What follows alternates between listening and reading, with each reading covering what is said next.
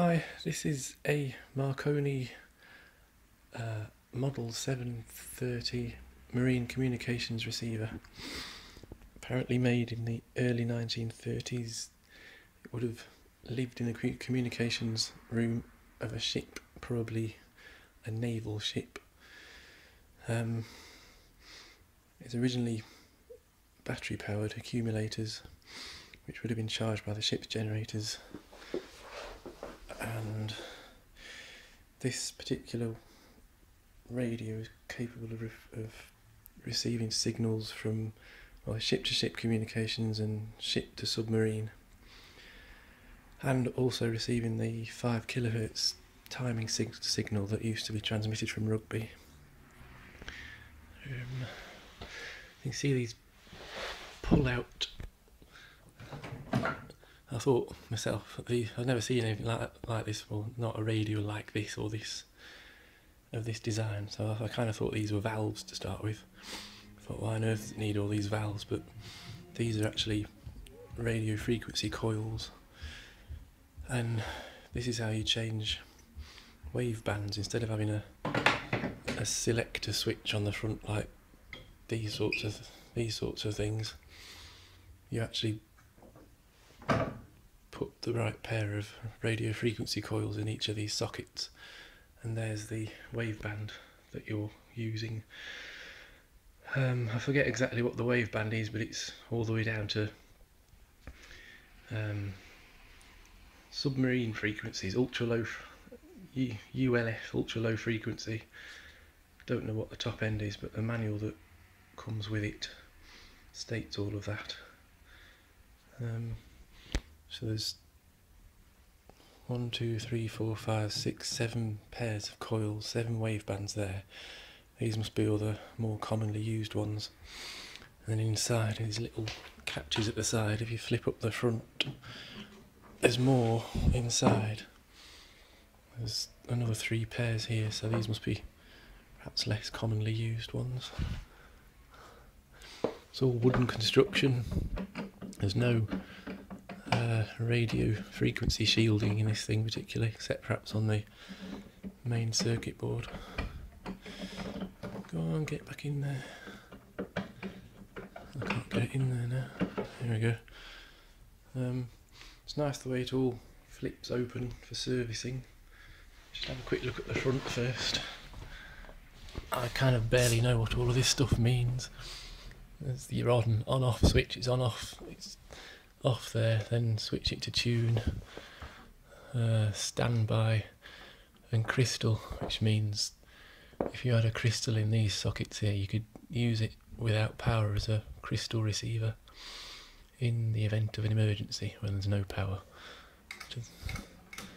I've said already, that's where your in-use set of waveband coils goes. Low frequency oscillator switch. Somebody who knows more about the operation radio would know about that.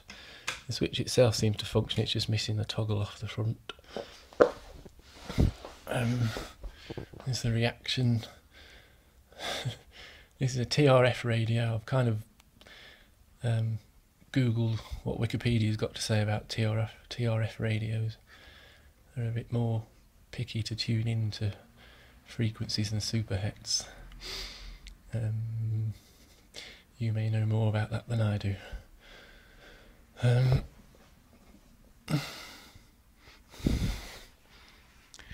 does that say?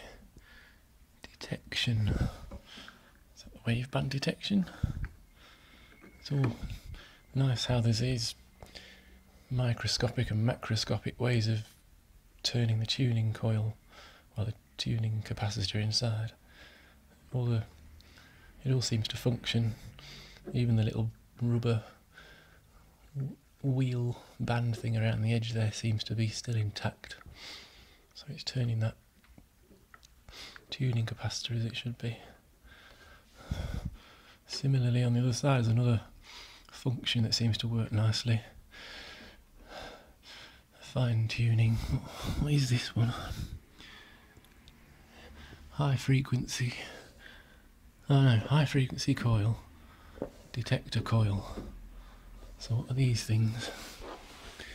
Doesn't say, but I guess those are for tuning it in. Something similar over here connected to another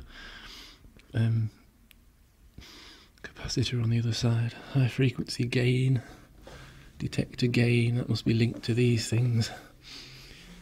And another on-off switch, main power maybe. These are where your headphones would be. I don't think speaker output, it's just headphones. Although you could quite happily hook it up to a modern amplifier or even some Bluetooth thing if you wanted to. Even a set of computer speakers might be modded into there. Right, let's have a look inside. Oh, I love the look of all this vintage thermionic valve technology. I used to play about with this sort of thing when I was a kid. That smell of hot Bakelite.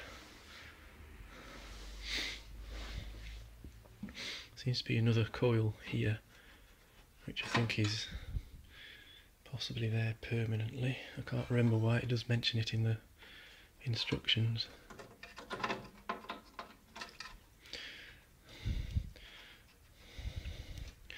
4 valves, all of the same type, all intact.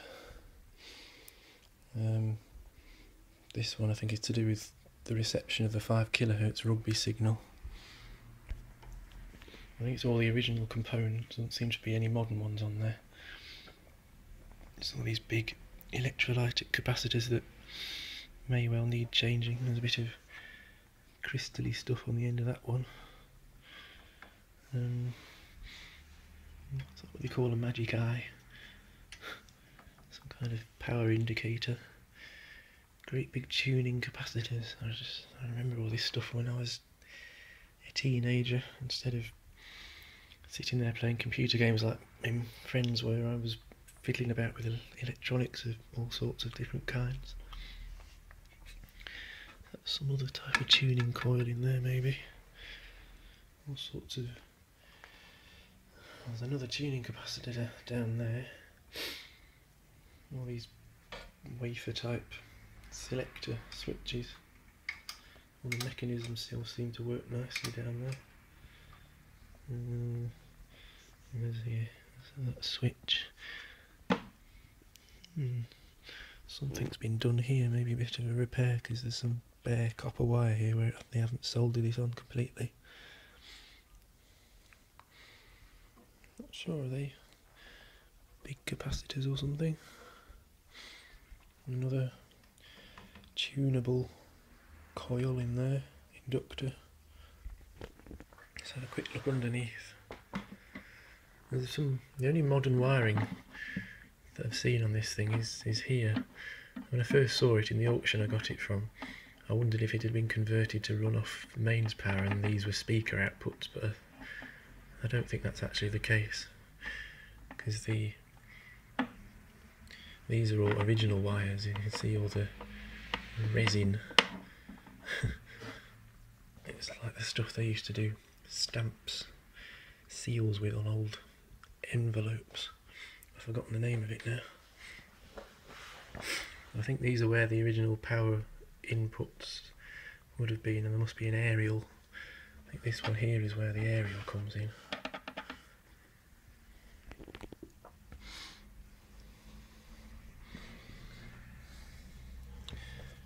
There's a big transformer there. There's no sign of that on the other side. Can't be a power input transformer because there's no mains going to it, so it must be the output from the valves. Maybe go into the headphones or something, I don't know. I'm just guessing. Here's all the original drylytic.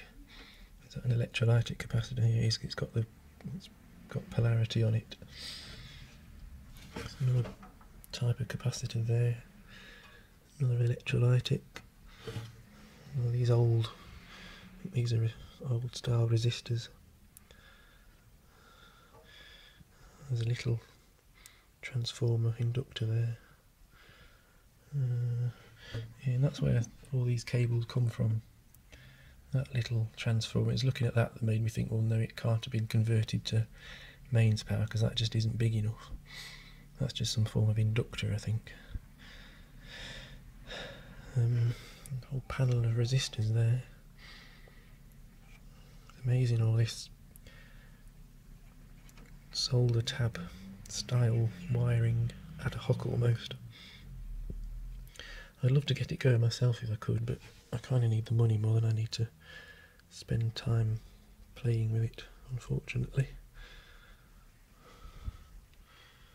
Yeah.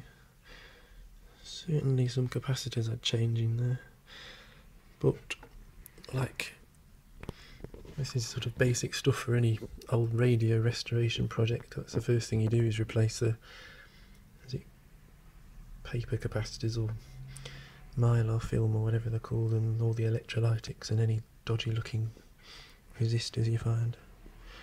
Something's already been done there. Looks like an original repair there, nothing too recent. Okay, hope that was of interest. I find all this stuff quite fascinating.